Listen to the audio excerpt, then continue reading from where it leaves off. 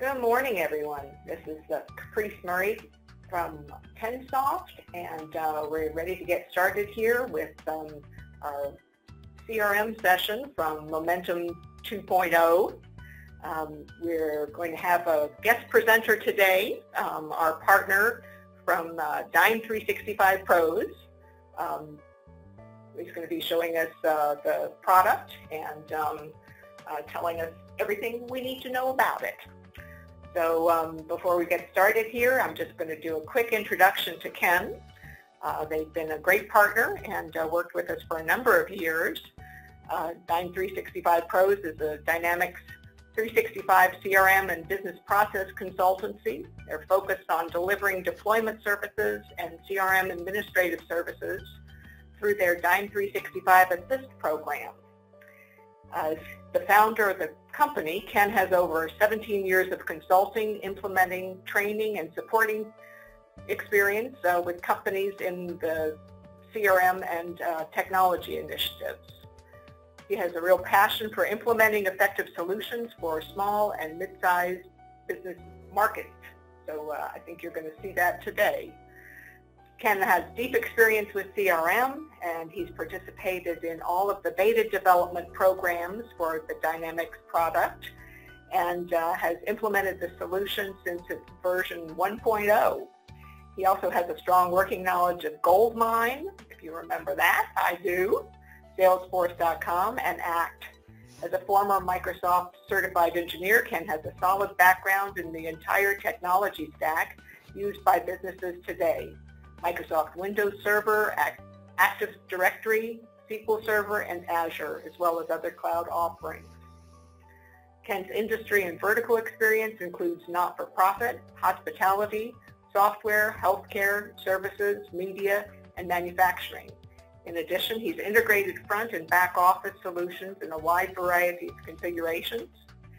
Ken has worked successfully across all phases of the software development lifecycle, including requirements workshops, executive briefing, solution design, training, and project management. So now, without further ado, I will turn it over to Ken and take it away. Thank you, Caprice. I appreciate that. It makes it sound like I'm 100 years old when you read through that list of stuff. I've been doing this for quite a while. Thank you. So as Caprice mentioned, my name is Ken Farmer. I'm the president and solution architect now for Dyn365 Pros. I'm very passionate about the Dynamics platform and the product. I've been working with it for quite some time. I hope that in our short period of time today that we have, we'll be able to at least kind of get your curiosity going. If you've got any further questions, obviously we'd love to engage afterwards. Just work through Caprice and we'll get something put up.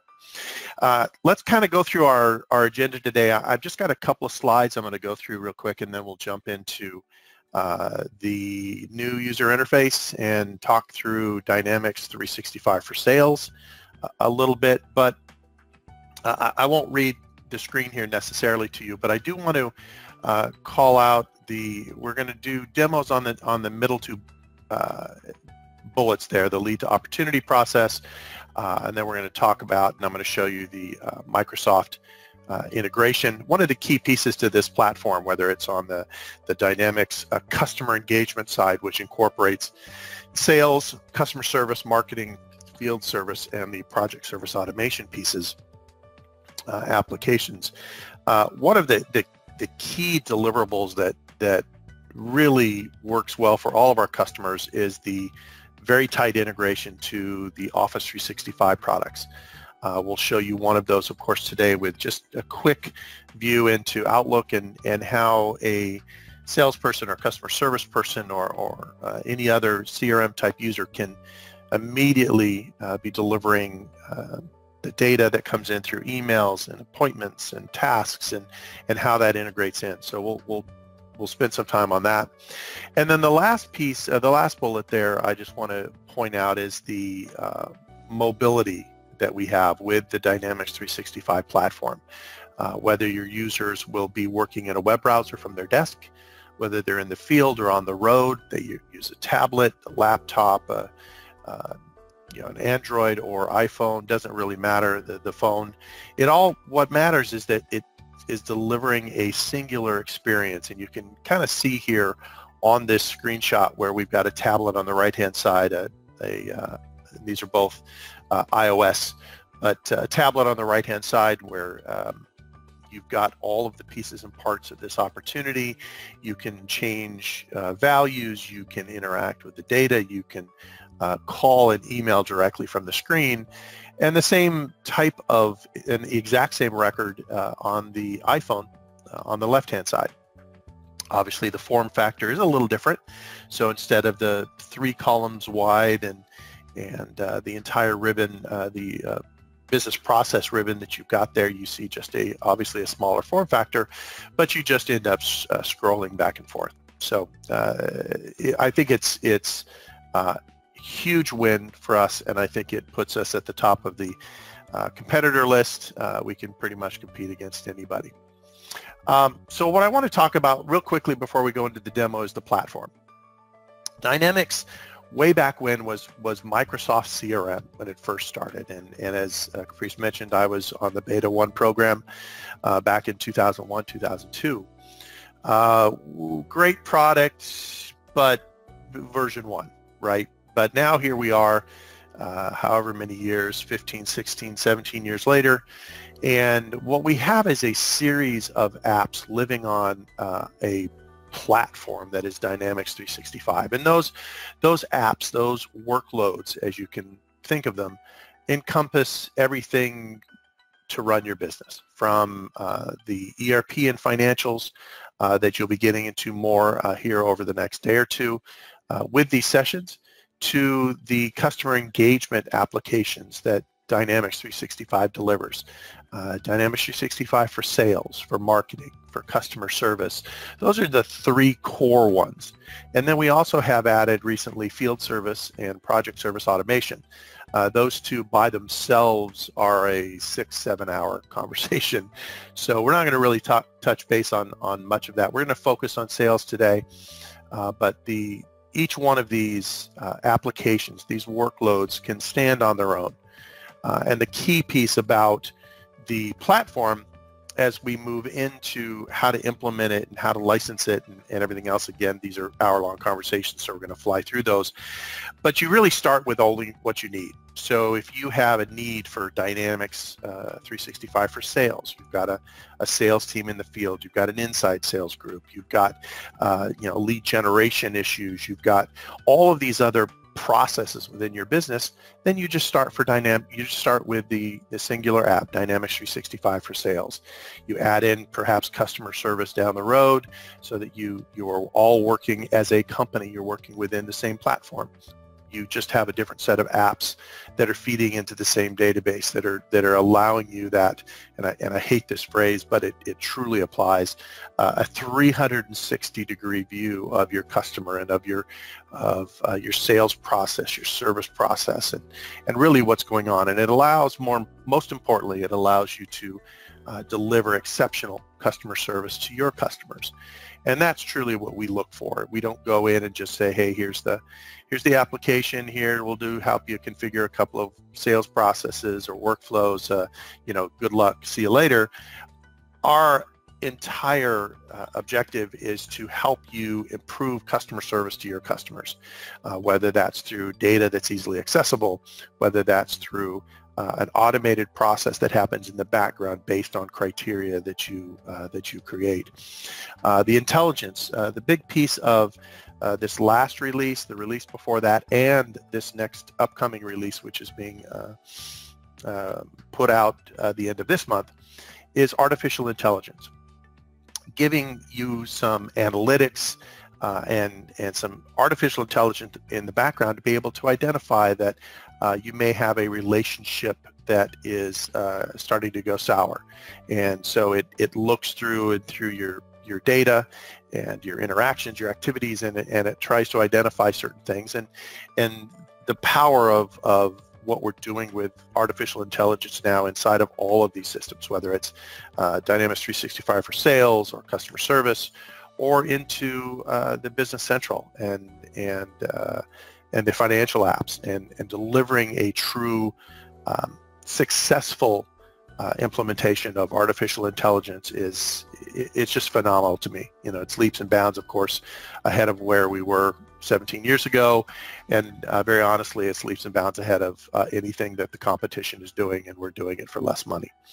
So kudos to Microsoft. I'm not necessarily a drink the Kool-Aid kind of guy, but they have really delivered an exceptional system, an exceptional platform, and we haven't even talked about some of the Power Apps like Power BI for analytics, Power Apps itself, so you could build very specific role-based apps to deliver specific workloads to your people, to your team, as well as a Flow, which really brings in all kinds of disparate data in an automated process in and out of your system. So it's just phenomenal, but that's a 4, 5, 6 hour conversation. So I just want to make sure that you understand that it's not just Dynamics 365 for sales or Dynamics 365 for customer engagement. It truly is a business platform that Microsoft has put together and is delivering unbelievable efficiencies on, and we are very excited to be delivering this kind of level of efficiency to our customers, and working with the team at Tensoft to work with their customers as well. So thank you for that. Okay, so we're going to jump into just some demo, and we don't have a lot of time. We've got about 18 minutes, and I want to leave a little bit of time at the end for some questions. But this is Dynamics 365 for sales, and this is the specific Sales Hub. Now you'll notice, if you've seen Dynamics in the past, the interface is a little different with this release and all of the upcoming releases, as it's really geared more for touch interaction, right? Whether it's a tablet, whether it's a touch screen on your computer, on your laptop, whether it's a phone, whatever the device is that you're working with, the goal is to deliver the same look and feel as much as you can based on form factor, right? So here's this is, obviously we're in the web. This is a web browser, and this is what's called the Sales Hub. So this is focused specifically around selling, and this is Dynamics 365 for sales. Now I'm going to just glance here real quickly. So we can go in and look at the entire suite of applications together. We can look at specific, this is the Sales Hub that we're in. We can go and look at the Customer Service Hub, Field Service Hub. So you can break it down, and this is all depending upon the user requirements and what makes the most sense for your users. You may have a couple of users that live in the Sales Hub. They're rocking and rolling with the data they need. They've got their subset of data. They're entering the data as they need to. They're interacting with it. They're consuming the data, right? They're getting reports back, dashboards, and all of that. And then you may have others that are crossing both sales and customer service, or sales, customer service, and field service if it's a field service type organization. All of these we're able to deliver in a very role-specific, user-based type of delivery, and studies have shown that it really improves the efficiency. It doesn't clutter up what the users have to see. So for instance, I can go in and look in the full web browser and pull up a lead record and see maybe 200 fields in that lead record. However, when we go into the Sales Hub, which is where we're in, and I can do the same thing, and I can go over here and we're going to pick on good old Randy Thiel here and open up this lead record.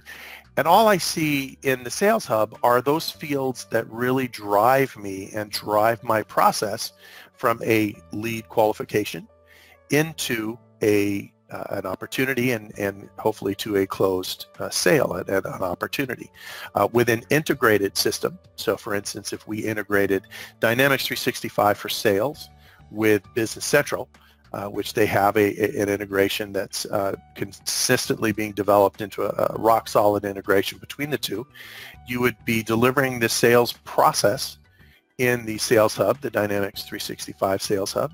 You would get to the sales order point. You'd be able to say submit this sales order, and the sales order would then be passed into Business Central, or NAV if you're more familiar with that phraseology. And it shows up in the ERP system, finance system, as a sales order, which can then be processed and posted and fulfilled, and then of course converted to an invoice and post the invoice and deal with all of the financial operations that you need to in the background while your salespeople have moved on, right? They've gone on to the next one. Now we can pass statuses of those orders so that they have the ability to go back and check on those, no problem. But it really is about delivering the process that makes sense for the specific users. So this is a lead record, and if we look here real quickly at the navigation, we've got some navigation across the top. You've got search, we've got some task flow type areas we can get into. The relationship assistant, which is part of that AI package that I mentioned, where here and it hasn't been turned on in this demo. We just, there's so much to talk about today, but just really what it says here. Do you want to know the health of this relationship? And it's going in and it's data mining all of the information that you've given it permissions to in the background to deliver up what it feels is, hey, you might want to contact these people. Some of the emails that we're seeing that may not be addressed to that person, but in the backgrounds it looks like there's some problems going on. You're going to need to react to that. All of that is part of this tool. So from here, you've got advanced find, you've got adding new records and such. It's all really designed for quick and efficient data entry, and it's all here in the role-based sales app. The next piece here across is just more pieces of information that you can either access or actions that you can take against this record. As a user, with the permissions that you have, you can qualify it. You can run a specific process against it. You can switch processes. You can disqualify it. Plenty of other items that you can, actions that you can take that can trigger a piece of workflow in the background to begin automating some of these pieces and parts. Okay, so this next piece here comes down to our sales process, and this is all configurable. So please understand that what I'm showing you is a demo environment with some the basic data in there and the basic configuration put in place. For instance, this is the lead to opportunity sales process, and this is a behind the scenes, as you enter data, certain things are happening in the background to help promote and move this forward. So you can see here from this very easily, very simply, we're in the qualify stage. We've got a lead record and it's in the qualify stage. Once we qualify it, we move to what's called the development stage. And you can see here that it's inactive. But if you're picking up some of this information in a previous stage, you can start entering it. And as you click on it, you can see that these are really what you're going to be doing in the next stage. And again, this is the default process, very easily configurable. Now, not customizable, meaning a whole bunch of code, or we've got to bring in 3 developers. It's configuration. And it's part of what we do to show you and to teach you, or your administrators or your power users, how they can go in and make these changes too, if they need to, so you don't have to pick up the phone every 5 minutes and call us. Moving on to the proposed stage, you'll see that we're doing additional tasks and things. And as you do this, it will cross into, so we go from qualify to develop. It becomes, instead of a lead, it becomes an opportunity. You move it to the proposed stage, and in this process, it becomes a quote. So you're actually creating a quote record to send out and to manage, and then once you move to close, it takes that quote and moves it back into the opportunity stage where you're doing contracts, or you're doing whatever else you might need to go ahead and finish up the process and finish up the sale. Okay. Here we've got the ability to get to other what are called related areas or related record types. So again, thinking that we're doing this in a mobility mindset, we're on a tablet, we're on a phone, or even here, it gives us the ability to really look at other related records, whether it's marketing lists because we're in the lead, and these are all specific to whatever entity or whatever record type. So as a salesperson or somebody who is in the pre-qualifying this or qualifying this opportunity, I'm collecting certain pieces of information, and my whole goal is to move it out of the qualify stage. And you can see here, this is where we're in this stage, and these pieces and parts get populated, and this record goes, and then you can then move this to the next stage, which is the opportunity. Where I'm not going to do that right now because we would then need to fill out a whole bunch of information, and you don't want to spend the next 10 minutes watching me type. All right, so this process, again, completely configurable to your process. Some customers don't even use lead records. They have a very finite customer or prospect list. Maybe they're in the medical device equipment manufacturing and industry, and so you have a very limited group, and they don't use a lead record. It's completely foreign to them. So these are definitely configurable in terms of what you might need. And we'll just take a look here real quick on the screen. We've got some of the basic information, and we have the concept of this timeline. So as you're doing activities, you're creating tasks, you are scheduling phone calls, you're tracking emails, which I'm going to show you in just one second. All of that starts showing up here on the timeline, and you can really get a good sense of what's happening from an activity. And it's not necessarily just you as the salesperson, it's anybody else within your organization that's interacting. This is especially important when you get to a customer, and that customer is perhaps having additional opportunities, as well as some customer service or field service interactions, and all of those can be all rolled up into the account record nice and cleanly. Okay, real quickly, let me just show you here from the Sales Hub: accounts, contacts, leads, opportunities, as you would expect, quotes, orders, and then invoices. So we can generate invoices from within Dynamics 365 for sales if you're not integrated with an ERP. Different processes require different steps, different workloads, different ways to create these. If you are integrated, for instance, to Business Central, the invoices would be generated not here, but these would be copies of invoices that were generated in Business Central and moved back over for you automatically. Okay. All right. So this is the Sales Hub. I want to go here and look real quickly at an opportunity record for you. We've got a list of opportunities here. So you saw the lead record. Well, once we move through the process, it then generates an opportunity record. So you can see here we're at the proposed stage, and in this process we're still in the opportunity. Once we go to contract, it would go to this is a different process than we saw earlier, but you'd have different records that come into play. Here's our timeline, our relationship assistant. There's currently no insights on this, but you can see now that we've got different pieces of information. We've got the contact, the account, we've got budget, we've got committees, we've got situation, what's the situation and our proposed solution. Over here we have stakeholders, and I apologize, this is demo data, so it replicates the stakeholder here. I didn't have an opportunity to clean this out. But you've got your timeline, and then you've got an area that when the relationship analytics is turned on, it specifically delivers those concerns to you, those pieces and parts that you're going to need to deal with, the product problems that may happen. Products, so if you're using products, you can see here that we've got a couple of products that are added into the opportunity that allow you to price out the opportunity in a way that makes sense. You've got all of these pieces and parts, which then once you create the quote from this all carries forward. So you're not entering it again.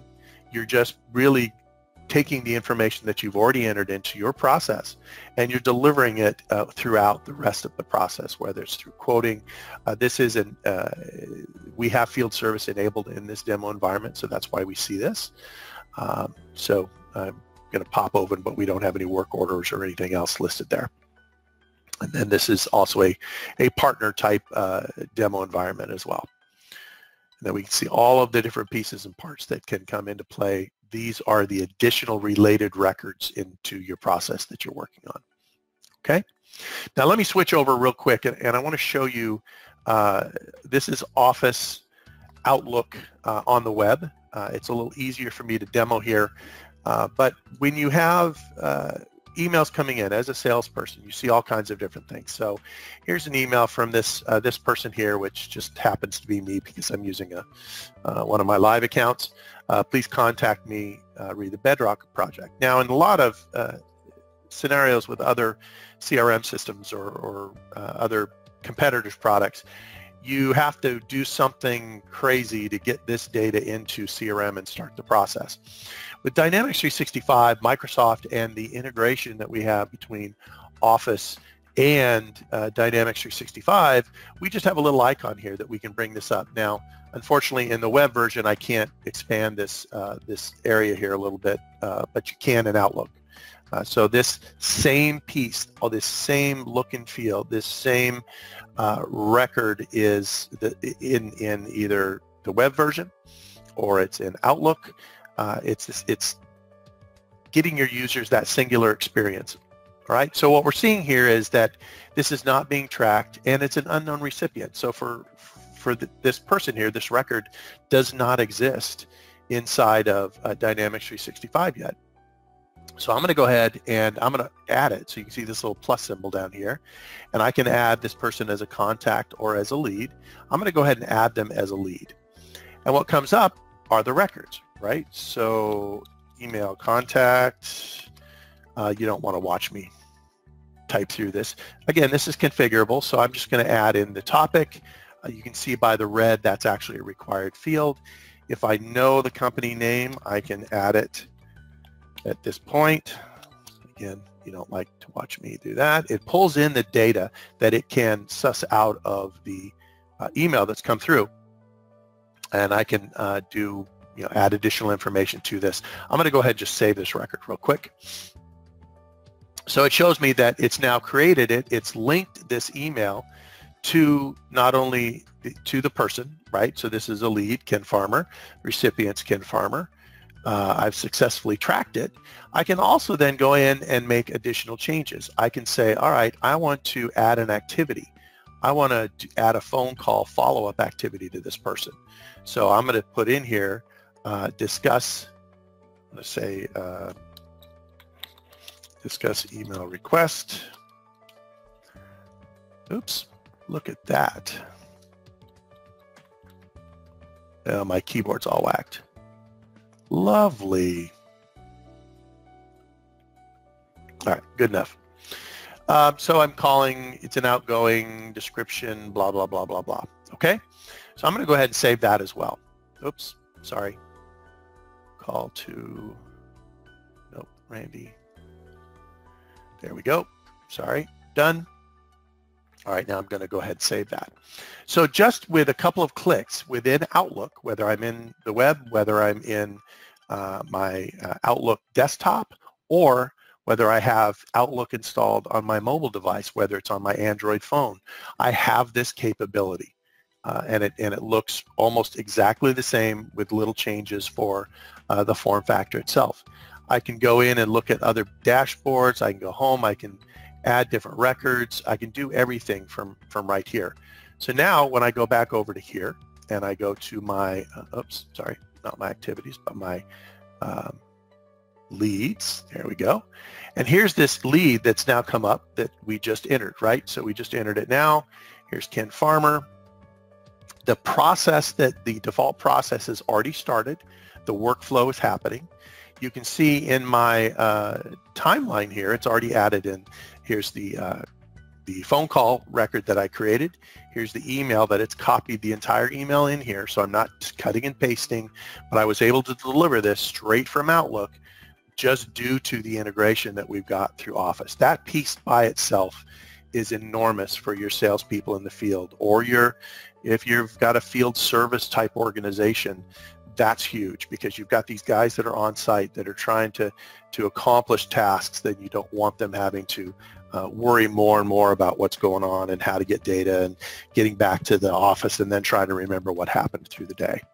Okay, so this is, again, a quick overview of what we can do in Dynamics 365. Would love to have a longer conversation with you.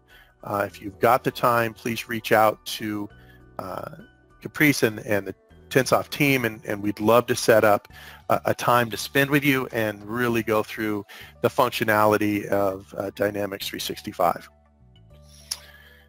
Okay, whew. I think I went through that pretty quickly. Caprice, turn it back over to you if there's any questions or anything else that we need. Well, thanks, Ken. That was great. Really appreciate that. And we have, just to let everyone know, if you have questions, a number of people have already sent them in using the Q&A panel. But that's the way you do that if you have some questions for Ken right now. Ken, do you have a few minutes to take Absolutely. some questions here now?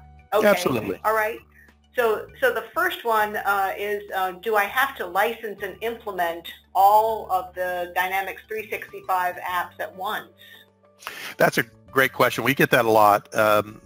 The nice thing about how the licenses are constructed is you can just license what you need. So you may decide that you want to just do Dynamics 365 for sales. So you just need sales licenses, and then that allows us to provision your system, put it in the cloud, put it on site, whatever it is that you need.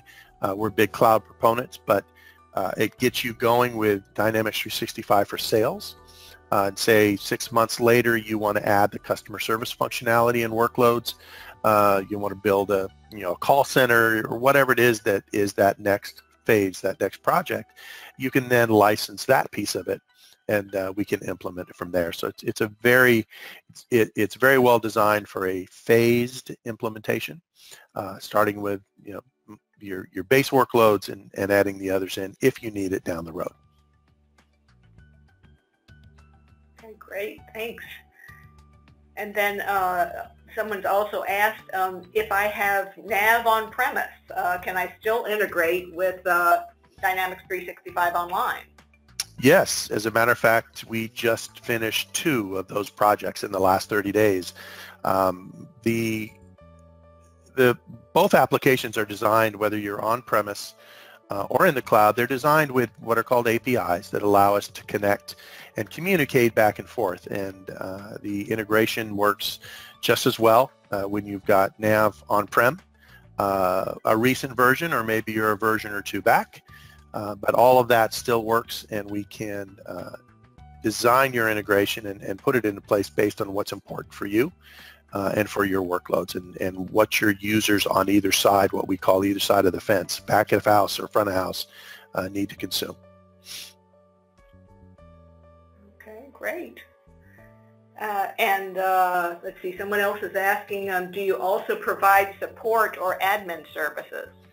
Yes. So what we like to see is kind of the full life cycle of a customer, and Dynamics 365, whether it's for sales or Business Central or Nav or whatever it is that business app workload is, it's a living and breathing thing, right? It's not just, hey, configure and forget, because your business changes, your objectives change. All of that is got to be taken into account when you run a business application. So accordingly, we provide support services, administrative services. We have a program called Dyn 365 Assist that's a fixed fee support program for Dynamics 365 customer engagement apps that allow us to go in and do a lot of work proactively with you around user adoption, around data cleanliness, data governance, that you don't get nickeled and dimed. It's us going in there and proactively helping to keep your system fresh, keep the data relevant, and keep your users in the system and following the procedures that they need to. Great, thanks. And actually, I can attest to that because you all have given us some great support in the past. So Tensoft is a customer as well. Well, that's excellent. We love having you guys as a customer. Yeah, yeah. Well, I think that is it for today. And then if anyone else has follow-up questions, if you want to shoot them to me, Caprice at tensoft.com. That's CAPRICE. I will get them to Ken and get you all hooked up. But that's hopefully we can maybe do another session sometime in the future and cover another topic. That's really helpful. Thank you very much for the invite. Have loved presenting with you guys. All right. Well, thanks everyone for attending, and that's a wrap.